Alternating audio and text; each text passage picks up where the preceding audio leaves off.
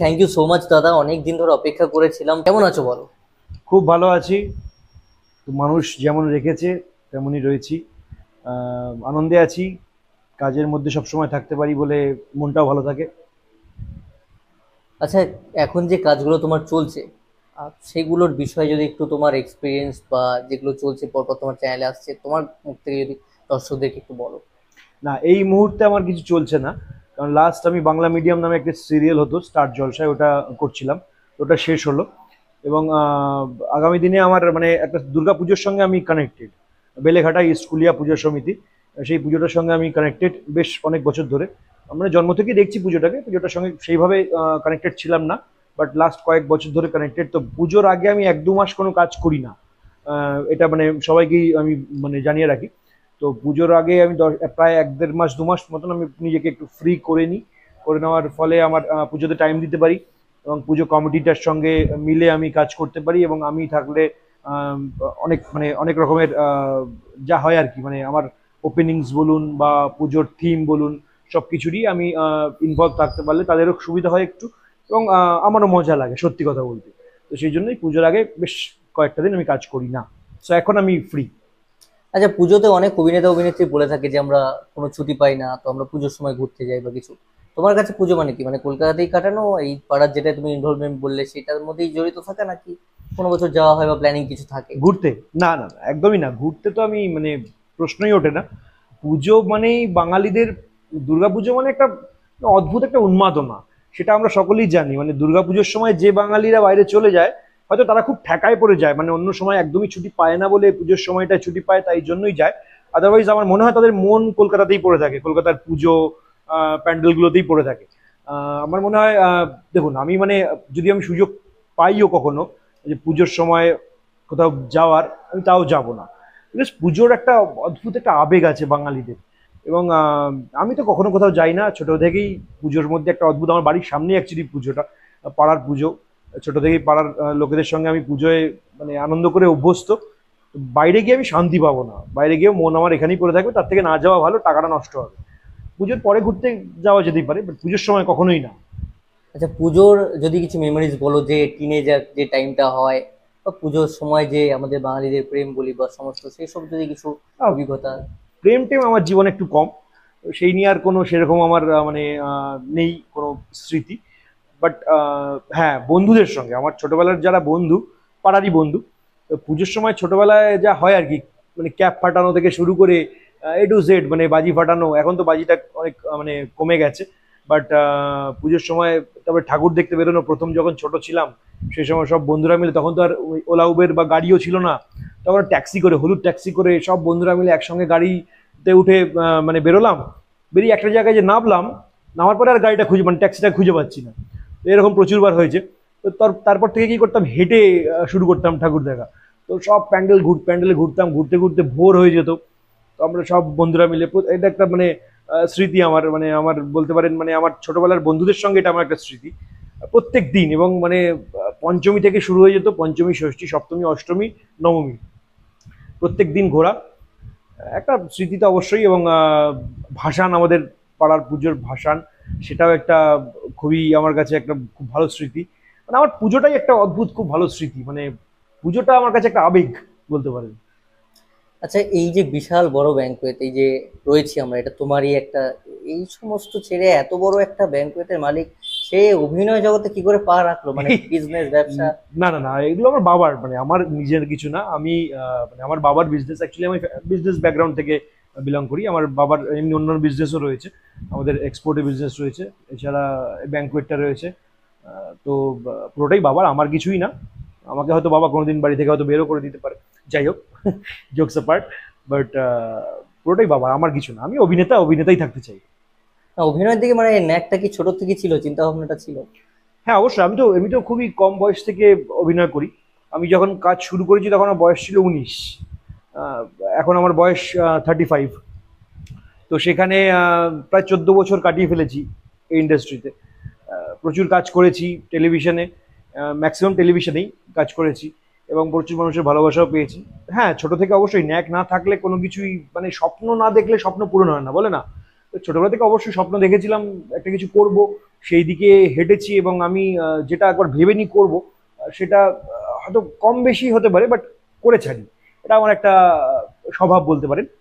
যেটা আমি মনে করি করবো তো করে, মানে করি। তো সেইভাবেই হয়েছে। আচ্ছা, তুমি বললে তোমার 35 ইয়ার্স ওল্ড, তুমি বললে তো দেখতে আমার চেয়ে ইয়াং।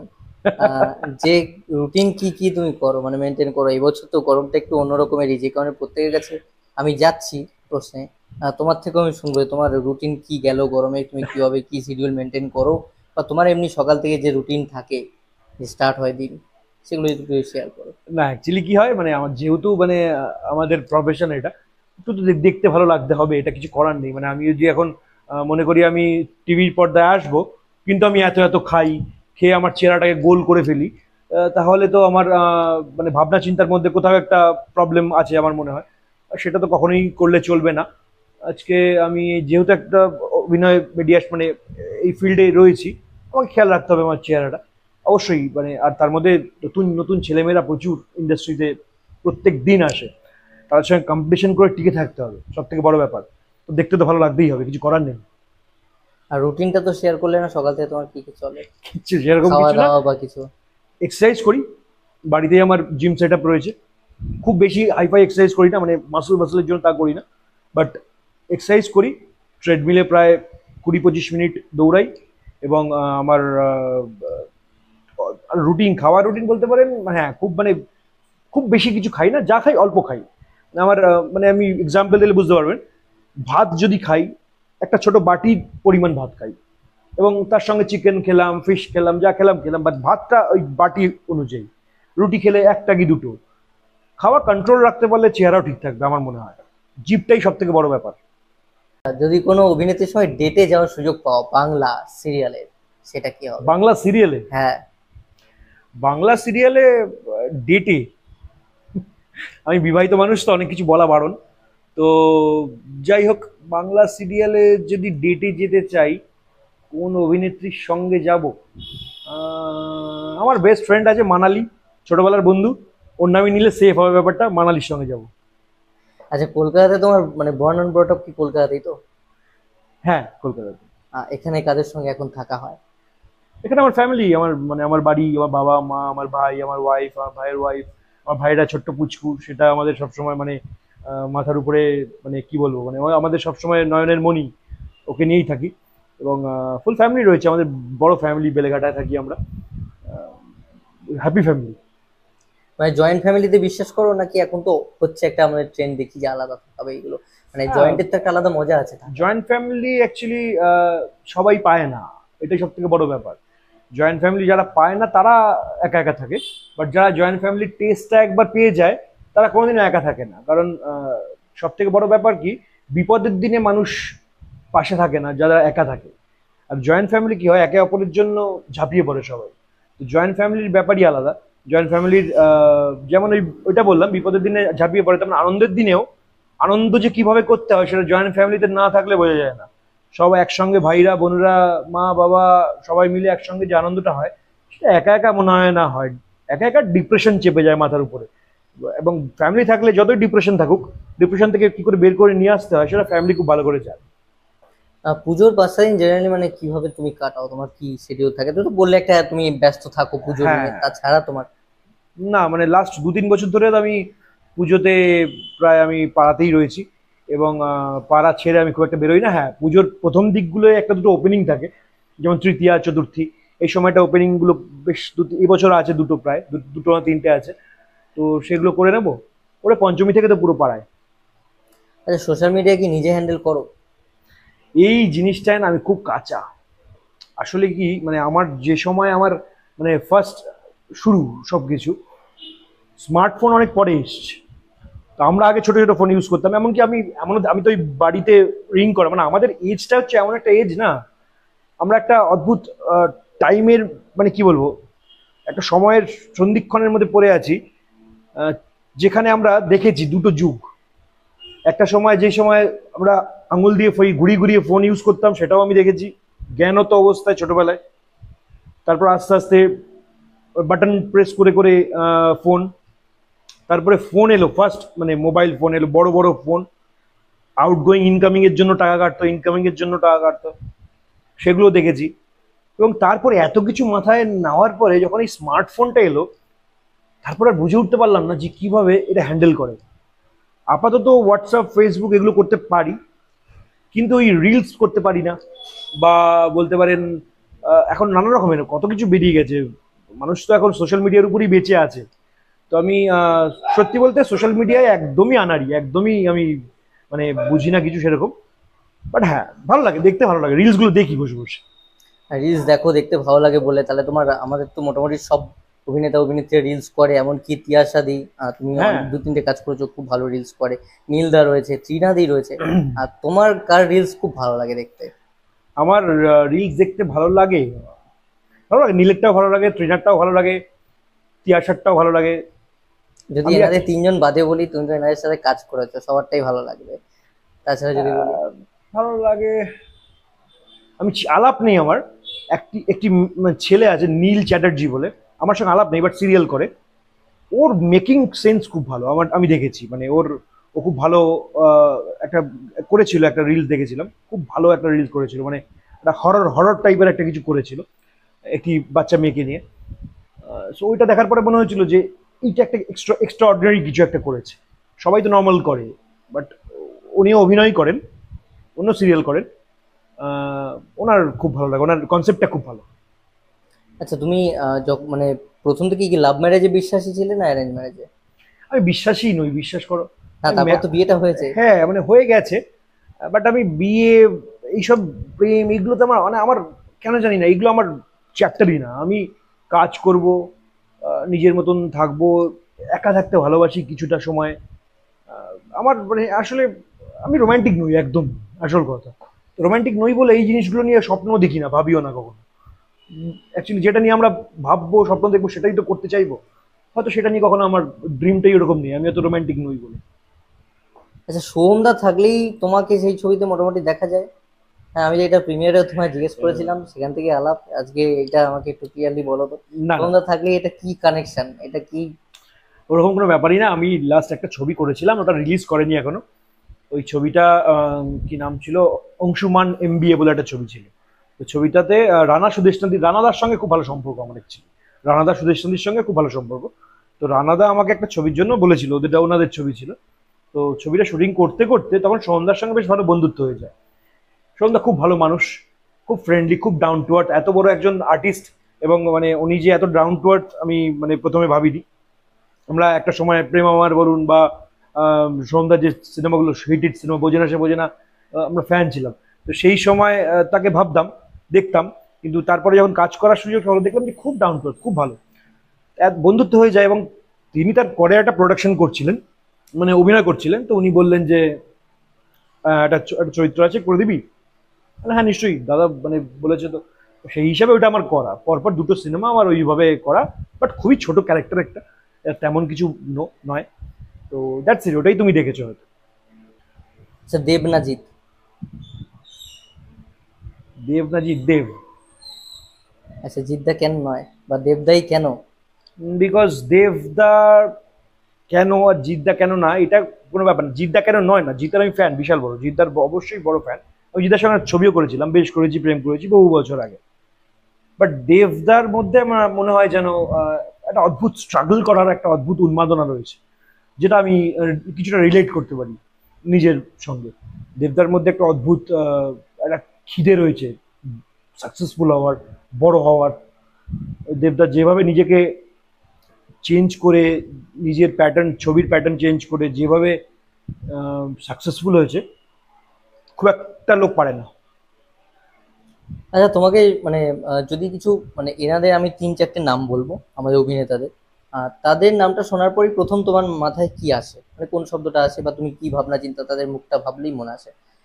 দেবদাই যদি বলি প্রথমে। Champion, Jeddah? Hero, সোহমদা? Down to earth, good human being, নীল, মানে আমাদের নীলদা? Sweet heart, রিনাদি? সুইট হার্ট, ও সুইট হার্ট। নিজে তোমাকে নিয়ে? আমাকে নিয়ে আমি খুব বাজে ছিল। কেন বাইরে ছেলেটা কেন বলেন, মানে নিজেকে কত মার্কস দেবে বলো? কি সে as a person? As a person বলি, বা প্যারেন্টস এর কাছে? অ্যাজ এ ফাদার মাদার, মানে ফ্যামিলির কাছে বা অ্যাজ এ পার্সন, আমি নিজের কাছেও যদি মনে করি অ্যাজ এ হিউম্যান বিং নিজেকে মার্কস দিতে হবে, আমি 10-এ 5 দেবো ম্যাক্সিমাম। এত নাম্বার হাফ হয়ে গেল কেন, মানে কমলো কেন, মানে কি কি ইমপ্রুভ করা মনে হচ্ছে আরো চেঞ্জ করতে হবে? মনে হলো যে হয়তো কিছু খামতি আছে বা কিছু আহ, কিছু আমার মাইনাস পয়েন্ট রয়েছে, যেটাকে আরো আমাকে ঠিক করতে হবে, আরো নিজেকে 100% করে তুলতে হবে। আহ, যদি আমি নিজেকে সবসময় নিজের মধ্যে সবসময় পজিটিভিটি খুঁজে পাই না, নেগেটিভিটি না খুঁজে পাই, তাহলে খুব মুশকিল। নিজের মধ্যে নেগেটিভিটি, নিজের নেগেটিভ জিনিসগুলো যদি আমি বের করতে পারি, আমি সেগুলো রেকটিফাই করে ঠিক করতে পারবো যে আমার কোথায় কোথায় ভুল রয়েছে। তাহলে আমি নিজেকে একজন মানে আহ, কি বলবো, সম্পূর্ণ মানুষ হিসাবে তৈরি করতে পারবো। তো নিজেকে আমি মনে করি যে আমি একদম পুরোপুরি ঠিক, তাহলে তো ওভার কনফিডেন্স হয়ে গেল ওটা, মানে তাহলে আমাকে আমার শেষ হওয়া কেউ আটকাতে পারবে না। না দেখো, আমাদের 2023 শেষ হতে চললো, 2024 শুরু হবে, আর কিছুদিন বাকি, পুজো শেষ সব কিছু পরে। প্রত্যেক বছরের পর তো আমরা প্রত্যেকেই, আমরা কেউ তো পারফেক্ট নই, তুমি যে জিনিসটা বললে, আমরা কিন্তু প্রত্যেক বছর কিছু কিছু ভাবি যে এই জিনিসগুলো আমরা চেঞ্জেস আনবো আর এটা করবো না। সেরকম কিছুই তোমার থাকে যে যেটা করে এসছো এরপর আর করতে চাইবে না, রিপিটেশন হবে না? আমি মানুষকে বেশি বিশ্বাস করি, সেটা তো করবো না। এবং বেশি লয়াল থাকার চেষ্টা করি সব সময়, সেটা একটু বেশি মাত্রায় বেড়ে যায় আমার। আহ, সেটা থাকবো না। নিজেরটা ভাববো, কিছুটা স্বার্থের কথা ভাববো নিজের। আজকে অনেক সময় নিজের স্বার্থের কথা না ভেবে বেশি লয়াল থাকতে গিয়ে আমার ক্যারিয়ারে অনেক বলতে পারো অনেকটা পিছিয়ে ছিলাম অনেকের থেকে, আমার যারা কন্টেম্পোরারি। বাট সেটা এবার আমি চেঞ্জ করতে চাই, নিজের জন্য ভাববো। এবং আগামী 5 বছর আমি আহ, শুধু নিজের কথাই ভাববো, কারোর কথা ভাববো না, নিজেকেই চিনবো আর কাউকে চিনবো না। আচ্ছা, আরো কয়েকটা নাম বলি। এইবার একটু পলিটিক্যাল নাম আসবে, মানে পলিটিক্যাল কিছু ডিসকাশন না, নামগুলো খালি। তোর মাথায় তাদের নাম শুনলে কি আছে? দিলীপ ঘোষ। দিলীপ ঘোষ। দিলীপ ঘোষ একজন নেতা, তিনি অনেক কথা বলেন, অনেক মানে একটু স্ট্রেট ফরওয়ার্ড কথা বলা পাবলিক আমার মনে হয়। এবং যেগুলো আর কিছু কিছু বেসলেসও কথা বলেন অনেক সময়। বাট ঠিক আছে, মানে আমি পার্সোনালি চিনি না যাকে, তার ব্যাপারে মন্তব্য করেও লাভ নেই, কখনো দেখিনি আজ পর্যন্ত তাকে। পলিটিশিয়ান, দ্যাটস ইট, তার থেকে বেশি কিছু। Madan Mitra. Of sweet heart, মানে মদন দা হচ্ছে আমাদের, কি বলবো, মদন দা ও লাভলি। গোলাপলি সিনেমাটা দেখেছো? সিনেমাটা দেখা হয়নি, বাট এ নিয়ে অনেক গল্প হয়েছে। কদিন আগেও দেখা হয়েছিল আমার পুজোর খুঁটি পুজোতে এসেছিলেন মদনদা। মদনদার সঙ্গে দেখা হয়েছে, বাস লাস্ট লাস্ট 2-3 দিন দেখা হয়েছে আমার সঙ্গে। উনি কোনায় খুব ভালোবাসি আমি, উনিও আমাদের সবাইকে খুব ভালোবাসে, খুব ভালো মানুষ। অনুব্রত মন্ডল। চিনি না, আইডিয়াই নেই, কোনো বেকার আইডিয়া নেই যখন কারোর কি বলবো। তোমাকে আমরা দিদির সঙ্গে মঞ্চে আমরা দেখে অভ্যস্ত, প্রচুর জায়গায় দেখেছি। মুখ্যমন্ত্রী, আমাদের রাজ্যের মাথা, তার সঙ্গে যদি যে সময় তুমি কাটিয়েছো, কিছু যদি একটু অভিজ্ঞতা তার বিষয়ে, তোমার এক্সপিরিয়েন্স বা কোনো মেমোরেবল কিছু যদি শেয়ার করো। সব থেকে বড় কথা, এটা আমার সৌভাগ্য যে আজকে তার সঙ্গে মঞ্চে থাকতে পেরেছি বা পারি। এবং তার মতন মুখ্যমন্ত্রী আমি মনে হয় খুব একটা দেখিনি, মানে তার মতন মানুষ।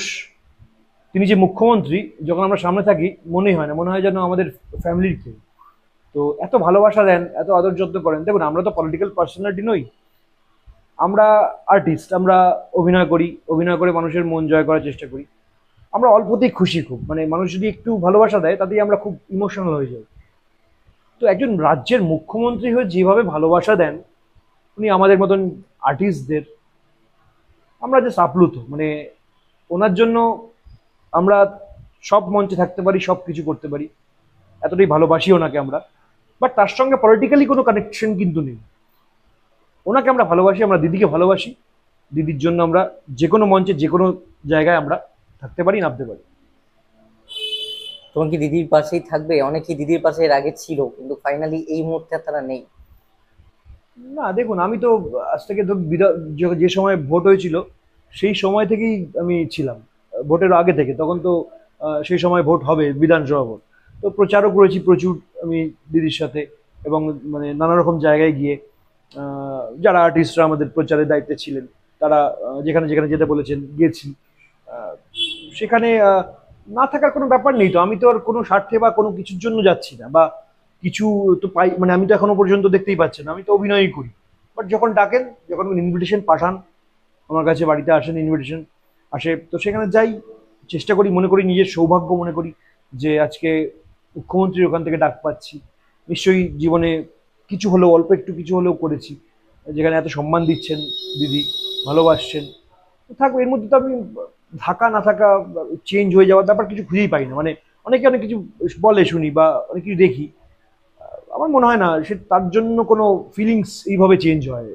তাকে ভালোবাসি, সে আমাদের সম্মান করেন, ভালোবাসেন, সে আমাদের স্নেহ করেন, আমরা এইটুকুই তো চাই, আর কি চাই। এখন আমরা তো জানি যে অভিনেতা অভিনেত্রীরা প্রত্যেকে পলিটিক্সের সঙ্গে মেজরিটি কিন্তু যুক্ত, এবং সেটা নিয়ে কিন্তু পাবলিকের মধ্যে কম ক্ষোভ টোভ নেই। তারা কিন্তু অনেক রাগ বলে যে কেন পলিটিক্স আসছে টাকার জন্য, এটা সেটা। তার মধ্যে আমরা দেখেছি বনিদা, দেবদার মতন মানুষকেও ইডি দপ্তরে যেতে হয়েছে, এই সমস্ত রয়েছে কিন্তু। মানে এটা তো হচ্ছে। তো এই জায়গাটা অভিনেতা অভিনেত্রী কি অভিনয়ের সঙ্গে যুক্ত হওয়া উচিত, নাকি অনেকেই কিন্তু বলে যে অভিনেতাদের অভিনয়তেই থাকাটা ভালো?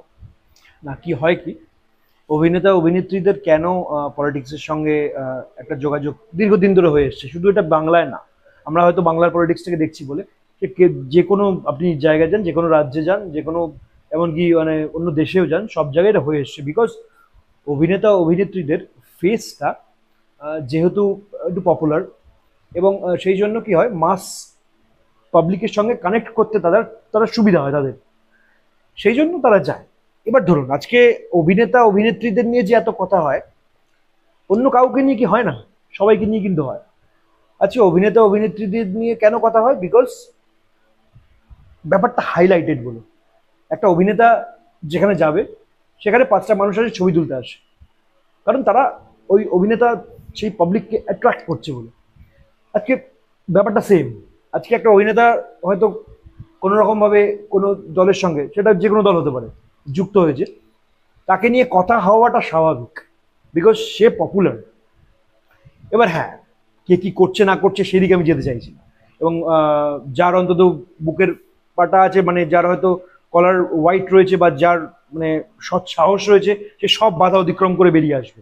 যতই তাকে ভাসানোর চেষ্টা করা হোক, বা তাকে কোনো রকমভাবে যদি কোনো ট্র্যাপে ফেলার চেষ্টা করা হোক, বা যদি কোনো রকমভাবে অটোমেটিক যুক্ত হয়ে গিয়ে থাকে কোনো রকম কারণে, সে ঠিক বেরিয়ে আসবে যদি তার কলার হোয়াইট থাকে, যদি তার সৎ থাকে। সেটা নিয়ে আমি আলোচনা করছি না, সেটা যার যার ব্যক্তিগত ব্যাপার। বাট এত আলোচনা কেন হয়, তুমি যেটা জিজ্ঞেস করলে, আলোচনাটা এই কারণেই হয় বিকজ 5টা মানুষের থেকে একজন অভিনেতা আলাদা, তার ফেসটা আলাদা, তাকে সবাই চেনে, এবং যাকে চেনে তাকে নিয়েই আলোচনাটা হয়, এবং তাকে নিয়েই আলোচনাটা হলে মিডিয়ার টিআরপি আসবে। আজকে তোমাদেরও ধরো না, আজকে ধরো কোনো কিছুতে তুমি আমার ইন্টারভিউটা কেন নিচ্ছ? বিকজ আমি একজন অভিনেতা বলে। আজকে তুমি নিশ্চয়ই সামান্য সাধারণ যে কোনো মানুষের ইন্টারভিউ নেবে না। অবশ্যই। ব্যাপারটা সেম, আজকে তাকে নিয়েই আলোচনাটা হলে পাবলিক দেখবে, তাই জন্য এই ব্যাপারগুলো ঘটে। আর বাকি ধরুন আজকে অভিনেতা ছাড়া, অভিনেত্রী ছাড়া কি কাউকে নিয়ে কিছু রটে না? সবাইকে নিয়েই রটে, মানুষ দেখতে পছন্দ করে না বলে বেশি রটনাটাও কমে যায় আস্তে আস্তে। সিম্পল ব্যাপার এটা একটা। আচ্ছা, নীল তৃণা না নীল তিয়াশা? এটা কি মানে অনস্ক্রিন তো আমি নীল তিয়াশাকেই বলবো, কারণ নীল তিয়াশাকেই দেখেছি, নীল তিয়াশা কোন দেখিনি আজ পর্যন্ত অনস্ক্রিন। ওটা কখনো যদি জুটি হিসেবে মানে দেখতে, যদি যখন যেটা হবে তখন দেখা যাবে। বাট এই মুহূর্তে তো নীল তিয়াশাকে আমি 2বার দেখেছি স্ক্রিনে, নীল তৃণাকে আমি কখনো দেখিনি জুটি হিসেবে, তো নীল তিয়াশা অবশ্যই। আচ্ছা তৃণাদির সঙ্গে তো দেখা হয়নি, তুমি তো নীলদার ক্লোজ, তো তৃণাদির যদি স্পেশালিটি কিছু একটা দেখে থাকো, লক্ষ্য করে থাকো, ও খুব এমনিতে খুবই পপুলার ফেস। ও খুব মিশতে পারে মানুষের সাথে, খুব মানে খুব ফ্রেন্ডলি, খুবই মানে হ্যাপেনিং পার্সন একজন, খুব মজার মেয়ে, এবং মানে খুব ভালো ফ্রেন্ড। আমার যারা সাবস্ক্রাইবার্স রয়েছে এবং তোমার কাজ যারা পছন্দ করে, তোমার যারা ফ্যান্স রয়েছে, তাদের উদ্দেশ্যে কিছু যদি বলে দাও। সকল মানুষকে একটাই কথা বলবো, পুজো আসছে সামনে, পুজোতে ছুটি আনন্দ করতে হবে, এবং প্রচুর মানুষ যারা ধরুন আনন্দ করতে পারে না, যারা খুবই অসহায়, যদি পারেন মন থেকে আসে, লোক দেখানোর জন্য না, মন থেকে আসে, তাদের একটু পাশে থাকবেন। যদি পারেন 2টো জামা, পুরোনো জামাই দিন, গিফট করুন, তাও ঠিক আছে। একটু যদি পারেন কিছু খাওয়াবেন, গরিব মানুষ যারা, একটু তাদের আনন্দ দেওয়ার চেষ্টা করবেন। আর যদি মন থেকে না আসে, একা একা আনন্দ করুন স্বার্থপরের মতন, কোনো চাপ নেই, বাট পুজোটাকে ছুটি আনন্দ করুন।